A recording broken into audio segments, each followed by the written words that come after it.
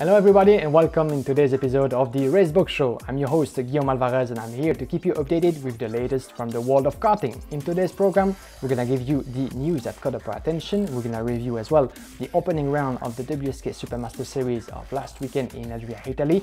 We're gonna then preview the upcoming IAME Winter Cup in Valencia, Spain, as well as the round 3 and 4 of the SuperCard USA Winter Series taking place this weekend on the Homestead circuit of Miami, Florida. Today's show is brought to you by -273, where form equals function. Find out more about Travis Zanotto's winning globes on -273.biz.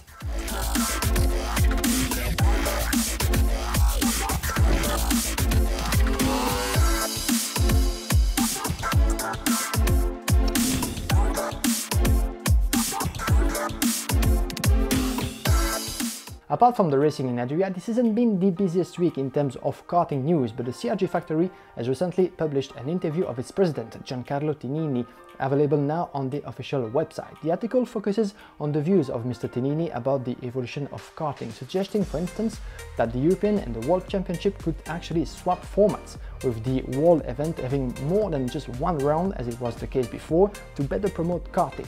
Mr. Tinini also shares his concern about the increase of cost and says that reducing the number of days in international events could be a way to make them less expensive and maybe attract more competitors in the future. Do you agree or not with his opinion? Let us know by dropping a comment in the discussion. Now, the biggest topic in this episode concerns WSK. 1 week after the Champions Cup, the circuit of Adria in the north of Italy was the scene of round 1 of the Super Master Series. With 186 drivers and exciting races on track, the kickoff of the series has been a true success despite difficult weather conditions with rain, wind, fog and cold temperatures all weekend. But before we move to the results, let's ride on board Forza Racing driver Dilano Van't Hoff, who takes us for a special night lap of the Adria Karting Raceway with the commentary of Jake Sanson. Night time at Adria Kart Raceway, let's ride on board with Dilano Van't Hoff. Flat down the main straight, you can keep accelerating through turn 1, a dash of runoff on the exit to correct, then ease off the power and dab the brakes, but keep momentum through the tighter apex for turn 2, then a short dash to the left for 3. You can put the power down sooner than you think as the flick to the right gives you a chance to storm out of the apex. Once down the straight, brake hard into 5, but stay off the curves, flirt with the inside line. You can then carry a massive amount of speed through the right-hander, maybe a blip of the throttle to balance the car. Quite a fast hairpin coming up, you'll need to slow the car, but not as much as you think to keep momentum high throughout the turn, then bleed back on the power as you exit. 2 fast lefts follow, you won't be on the brakes, but you need core strength to hold the kart on the line as you turn in. Move the kart to the middle of the circuit for braking for the final right hairpin, get back on the power as soon as you can, hop over the curb on the inside of the left, but stay off it for the final bend, coaxing the throttle as you go, so you can scream down the main straight and onto another brilliant lap of Adria. Thank you, Dilano, and good luck for the next one. On Sunday, Lorenzo Zanotto reminded everyone why he's the reigning world champion. With his new HTP car team, the Italian driver won the OK final from 7 on the grid to become the first leader of the 2019 classification. Harry Thompson also had produced an even more impressive recovery race from 24th to 2nd place before a penalty for a wrong position of his front fairing cost him the podium. And that's another unlucky ending for the British driver after already facing trouble at the Champions Cup. The Dutchman Cas Havercourt was finally given 2nd place in front of Dexter Patterson and Taylor Barnard, and in standings, Lorenzo Zanotto is leading the field in front of Havercourt and Patterson. In the OK Junior, the 16 laps of the final have given us a thriller race from start to finish, with battle happening at every level of the field. On track, it was first the Spaniard Josep Martí that crossed the line first before being handed a 10-second penalty for what was considered as a bad maneuver on William Silverholm in the last lap. Eventually, the Brazilian Rafael Chaves Camara was named the winner of the class in front of Robert De Haan and Thomas ten Brieke. In the classification, the top 3 stays the same, with Chaves Camara already having a good mattress of points in the lead. Finally, the third final of the day, the 60 Mini, was won by Rashid Al-Daheri from 8 on the grid, with the Belgian driver Jan Eijkmans taking the 2nd place after a fierce battle against Dimitri Medvedev. Unfortunately, the NAD driver found himself penalized for his front fairing and sent back to 9th position. His fellow countryman Maximilian Popov recovered 3rd position in front of Alex Powell and William McIntyre, 5th for his first appearance in WSK. Thanks to his win, Al-Daheri is leading the provisional classification in front of Eijkmans and Kirill Kutskov.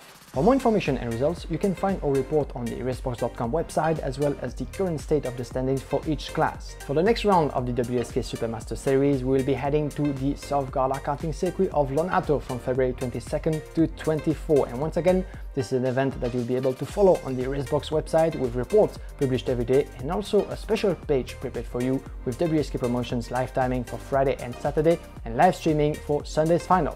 And by the way, the video footage that you saw on screen was brought to you by WSK Promotion and Monza Informa. Thanks very much for that. For this next part, let's talk briefly about the upcoming installment of the Superkart USA Winter Series. In the Racebox Show episode on January 17, available on the YouTube channel and website of Racebox.com, we had reviewed the start of the series on the Homestead circuit of Miami, Florida. This weekend, round 3 and 4 will take place on the same venue, but this time the layout of the track will be reversed and the race will be run in the opposite direction.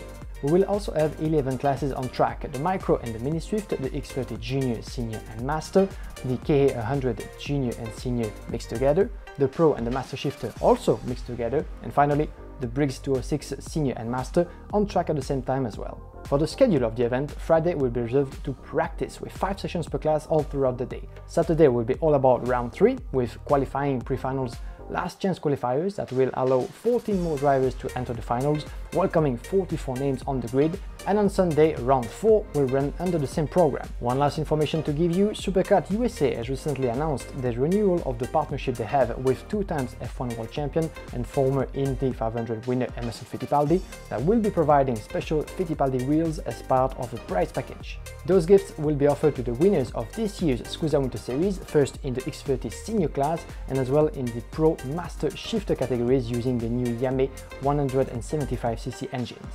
And to conclude on this part, a big thank you again to Flying Lap Media for the nice video footage of the Homestead Miami circuit that you have seen on screen.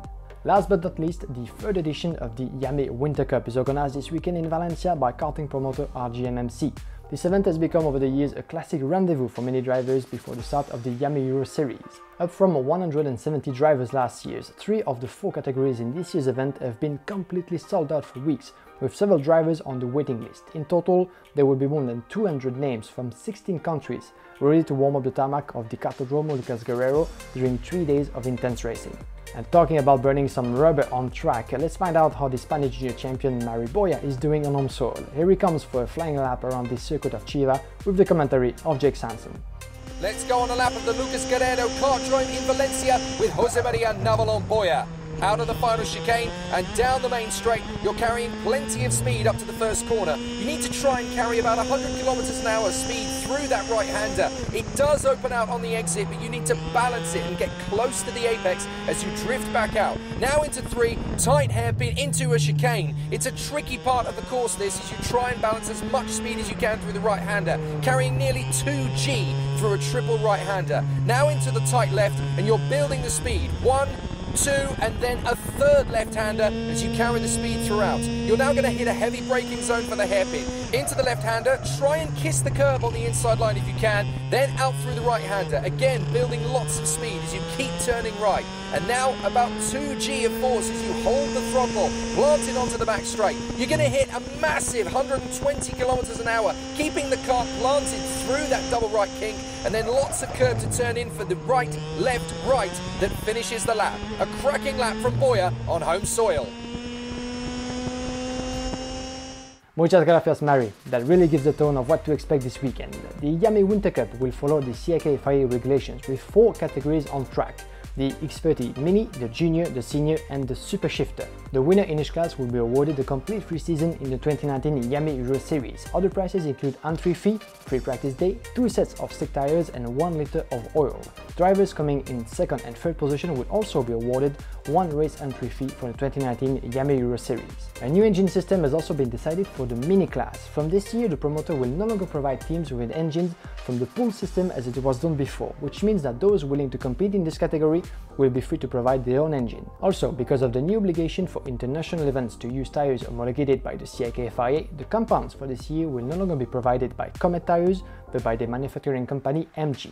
That's a change that applies as well to the entire season of the IAME Euro Series. Regarding the drivers, who would you put your money on? That's a good question because we have a few interesting names to play with this weekend. First of all, Josep Martí, will be one to watch in the juniors. After his great performance but disappointing result in Adria, no doubt that the Spaniard will give it 100% to perform well in front of his peers. British driver Owen Walker is another one who knows his way around the track, where he won his class at the premier edition of the Spanish Winter Series last January. In the seniors, the list of contenders is simply impressive. Look out for the Dutchman Joey van Sputteren, but also last year's class winner Clayton Ravenscroft, the IAME International Final winner Joe Turney, but also Mary Boya, who won the 2018 Winter Cup in the junior class, his fellow countryman Isidro Gomez, and as well the 2018 Junior Euro Series winner Lewis Gilbert.